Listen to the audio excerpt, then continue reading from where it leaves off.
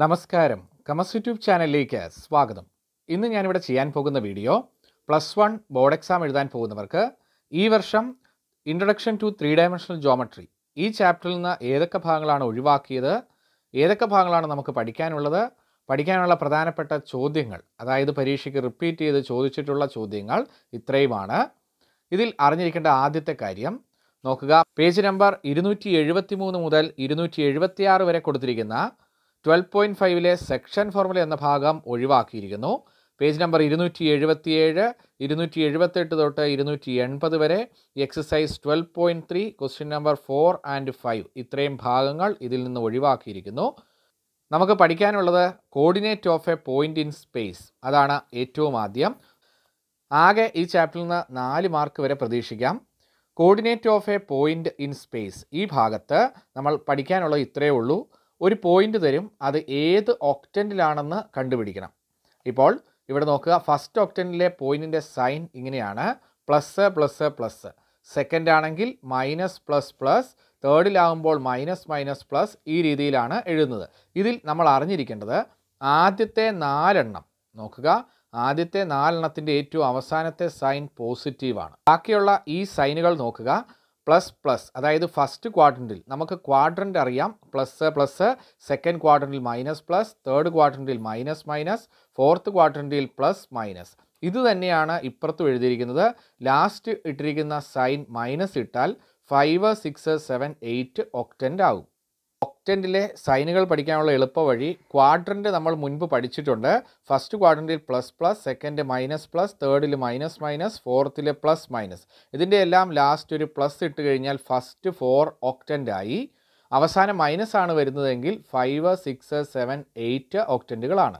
ഇതിൽ അടുത്ത ഇക്വേഷൻ പഠിക്കാനുള്ളത് ഡിസ്റ്റൻസ് ബിറ്റ്വീൻ 2 പോയിൻറ്റ്സ് ആണ്. x1, y1, z1 ഒരു പോയിൻ്റ്, അടുത്തത് x2, y2, z2. അപ്പോൾ ഡിസ്റ്റൻസ് കണ്ടുപിടിക്കാൻ AB is equal to root of x2 minus x1 the whole square plus y2 minus y1 the whole square plus z2 minus z1 the whole square. ഒരു example question നോക്കുക. ഒന്നാമത്തെ ചോദ്യം, find the distance between the points 2, 3, 5 and 4, 3, 1.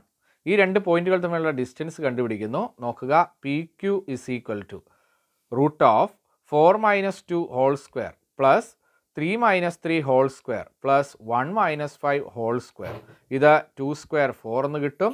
ഇവിടെ 0 square 0, minus 4ൻ്റെ square 16. അപ്പോൾ answer 16 + 4 √20 എന്ന് കിട്ടും answer. രണ്ടാമത്തെ equation നമുക്ക് പഠിക്കാനുള്ളത് മിഡ് പോയിൻറ്റ് ഫോർമുലയാണ്. ഈ ഭാഗത്തു നിന്നുള്ള സെക്ഷൻ ഫോർമുല പൂർണ്ണമായിട്ട് ഒഴിവാക്കിയിട്ടുണ്ട്.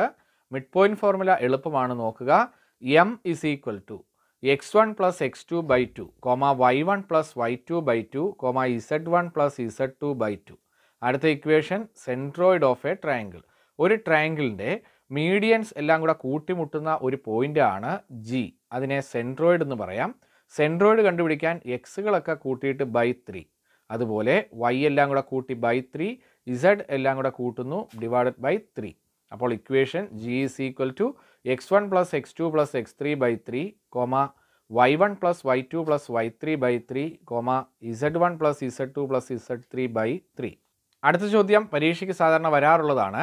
Name the octant 4, 2, -5. ഇതിന് 1 മാർക്ക് കിട്ടാം. ഇത് ഏത് ഒക്ടൻറ്റിലാണെന്ന് അറിയണം. ഇവിടുത്തെ സൈനുകൾ നോക്കുക, പ്ലസ് പ്ലസ് മൈനസ് ഇങ്ങനെ വന്നു കഴിഞ്ഞാൽ ലാസ്റ്റ് മൈനസ് ആയതുകൊണ്ട് 5, 6, 7, 8 ഒരെണ്ണമായിരിക്കും. രണ്ടും പോസിറ്റീവാണ് ആദ്യം. അപ്പോൾ 5th ഒക്ടൻ്റ് ആണ് ആൻസർ. അടുത്ത ചോദ്യം, verify A is equal to 0, 7, -10, B is equal to 1, 6, -6 and C is equal to 4, 9, -6 are the vertices of an isosceles triangle. ഇതൊരു ഐസോസെലസ് ട്രയാങ്കിൾ ആണെന്ന് കാണിക്കാൻ 2 സൈഡുകൾ തുല്യമാണെന്ന് കാണിക്കണം. ഇതിന് 3 മാർക്ക് വരെ കിട്ടാം. ആൻസർ ചെയ്തിരിക്കുന്നു നോക്കുക. ആദ്യം AB കണ്ടുപിടിക്കുന്നു. AB is equal to root of 1 minus 0 square plus 6 minus 7 square plus -6 minus -10 square. അപ്പോൾ ആൻസർ കിട്ടുന്നത് √18 എന്നാണ്. അടുത്ത side BC. BC is equal to root of 4 minus 1 the whole square plus 9 minus 6 the whole square plus -6 minus -6 the whole square. ഇത് ചെയ്യുമ്പോൾ 3 square ഇവിടെ കിട്ടുന്നു 3 square plus 0 square. Answer √18. ഇപ്പോൾ 2 സൈഡുകൾ തുല്യമായി, അതായത് ഐസോസിലസ് ആണ്. മൂന്നാമത്തെ സൈഡൂടെ നമ്മൾ കാണണം. കാരണം 3 സൈഡും തുല്യമായാൽ അത് ഇക്വിലാറ്ററൽ ആവും. എ സി കണ്ടുപിടിക്കുമ്പോൾ നമുക്ക് കിട്ടുന്നത് 6 എന്നാണ്. 2 സൈഡ് തുല്യമായതുകൊണ്ട് ഇത് ഐസോസെലസ് ട്രയാങ്കിൾ. ഇപ്പോൾ നമ്മൾ ചെയ്തത് ഈ വർഷം +1 ബോർഡ് എക്സാം എഴുതാൻ പോകുന്നവർക്ക് 3 ഡയമെൻഷൻ ജോമെട്രി എന്ന ചാപ്റ്ററിൽ നിന്ന് ഏതൊക്കെ ഭാഗങ്ങൾ ഒഴിവാക്കി ഏതൊക്കെ ഭാഗങ്ങളാണ് നമുക്കിനി പഠിക്കാനുള്ളത്. ഈ ചാപ്റ്ററിൽ നിന്ന് സാധാരണ റിപ്പീറ്റ് ചെയ്ത് ചോദിക്കാറുള്ള ചില ചോദ്യങ്ങളുണ്ട്. അതാണ്. ഈ വീഡിയോ നിങ്ങൾക്ക് ഇഷ്ടമായി എന്ന് കരുതുന്നു. വീഡിയോ ഇഷ്ടമായെങ്കിൽ ലൈക്ക് ചെയ്യുക, ഷെയർ ചെയ്യുക. ചാനൽ ഇതുവരെ സബ്സ്ക്രൈബ് ചെയ്യാത്തവർ സബ്സ്ക്രൈബ് ചെയ്യുക. അടുത്ത വീഡിയോയുമായി നമുക്ക് ഉടനെ കാണാം. Thank you.